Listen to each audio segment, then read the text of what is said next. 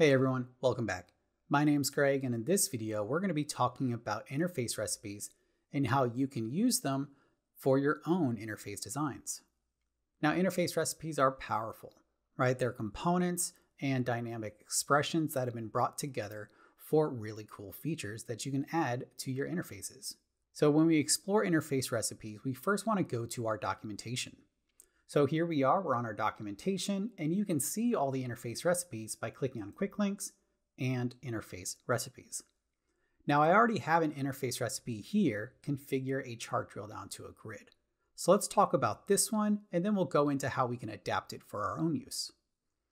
So here we have a column chart, and this column chart gives us the ability to show information at a high level to our users, business users, but they can also click on one of these columns and display a grid below, right? The ability to drill down and learn more about that information.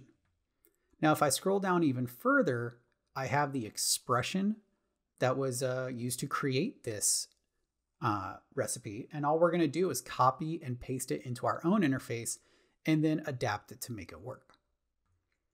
So here I have that here. I've already copied and pasted this recipe. And now we're going to look at it, break it down, and update it so it works with our data. So as you can tell, we're getting errors, right? Recipes aren't designed for your data, right? They're just placeholders, recipes, right? Where you're just going to modify and change it to work with what you need for your use case, right? So let's talk about what we're seeing, and then we'll go back and we'll update it. So from top down, let's talk about what we see here. First, we have a local variable, local bank selection, right? This is a placeholder. It's currently empty. Eventually, we're going to save a value into it, which is going to be referenced again later in this interface. So we'll talk about that. We also have our section layout and our column chart field. Now, the column chart is going to be pulling its data from a record, in this case, record type case. Now, we don't have a record type titled case, right? This was pulled from the recipe. So we're going to have to modify and change that. We also have a filter. What information are we going to bring back from this record? Again, this field doesn't exist because this record doesn't exist. So we're going to have to modify this as well. And then we have the information specific for this column chart. So the groupings and the measures, right? What information is going to be displayed in the columns? What's the quantity of that data? So when we talk about grouping, we have primary and secondary groupings, and then we have measures for the count. We're going to have to modify those. We scroll down a little bit here. We have a link field. Now this link field is simply going to display a back button. So after a user clicks on a column from the column chart, they are shown the grid, and this link will give them an opportunity to go back to the column chart. And then finally, we have the grid field, right? Now the grid is going to be getting its data from a record, in this case, record type case. And it's going to be filtered by this information, and then it's going to display that information in grid columns. Now, like I said, this is a recipe. It's filled with placeholder information that we're going to have to update and change to fit our needs. So to start off with, we're going to start with the column chart field and updating our record type. So for our purpose, we're going to be displaying a column chart of vehicle makes, right? So we have a lot of different vehicles in our fleet of vehicles, and we want to be able to display them in this column chart. So first, this record type will become my AA vehicle record. Now, I'm not going to be filtering that data in the purpose of this column chart. I don't need to filter it, so I can actually just erase or just delete this entire filter parameter. We don't need that. Now we have the column chart configurations here with primary and secondary groupings. I don't need to have two different groupings. I'm only going to be doing it by vehicle make, so I don't need two of them. So I'll go ahead and delete one of these because I don't need it, but I am going to change this one to be my vehicle make field, right? because that's what we want to display. We want to display the columns by vehicle make.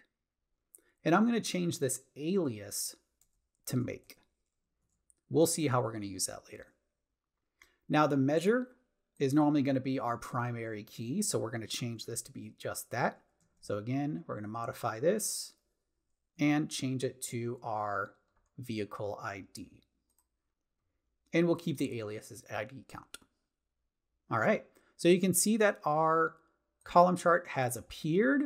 It's looking great, but I know it's not done yet. If I was to click on one of these columns, it's going to attempt to display the grid, which we have not yet configured.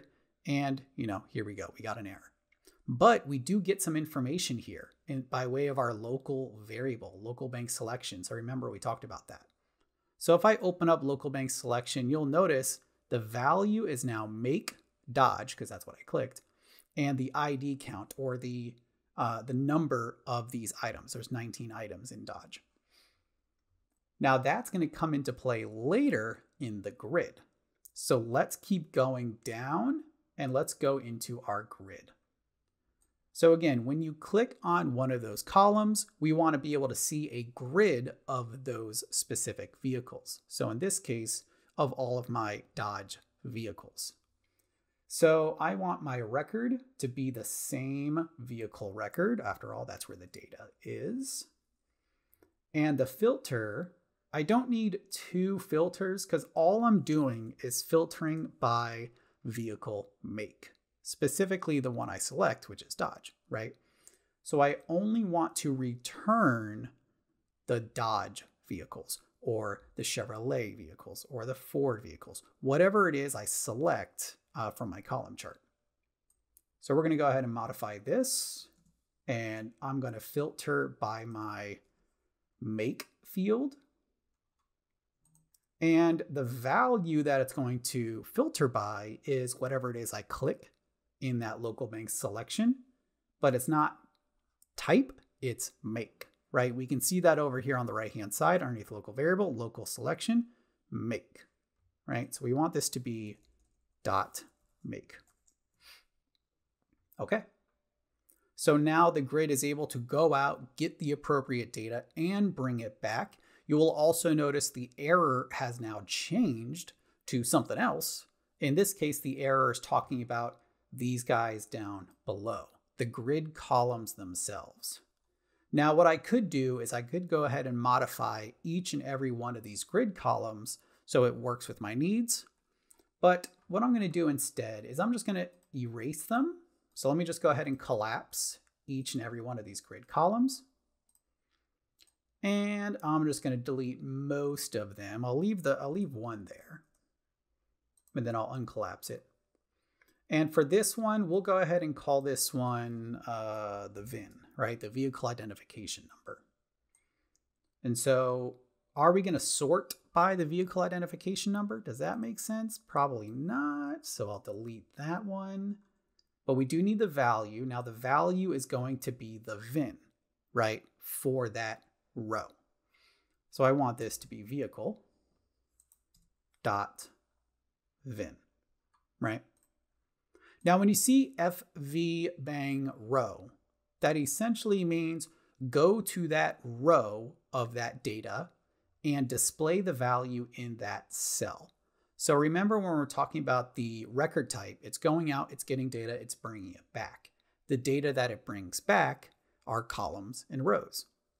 And the way this grid field is constructed is it's creating one row for each item in that array that it brought back in the record.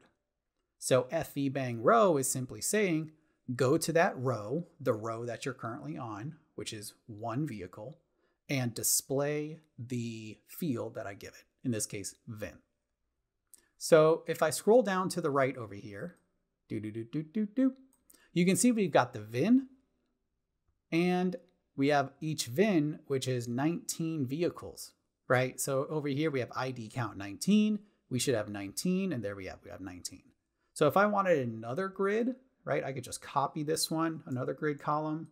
I could just copy this one, paste it, and maybe we want the year, All right, so we'll just update this field to be year. And we'll go ahead and do that. And so now we have the year column. So I could keep adding additional columns. Maybe I'll change some columns to be rich text or icons, or maybe links directly to the record. I have lots of different opportunities available to me. I just configure it right here in expression mode. So adapting interface recipes can be pretty easy and straightforward.